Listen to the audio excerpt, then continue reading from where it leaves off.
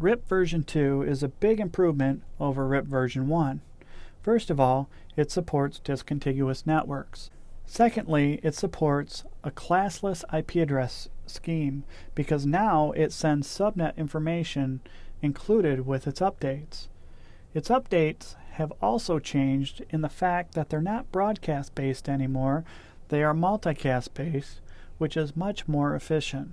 RIP version 2 also supports security in the form of MD5 authentication and supports summarization of network boundaries, which is disabled by default.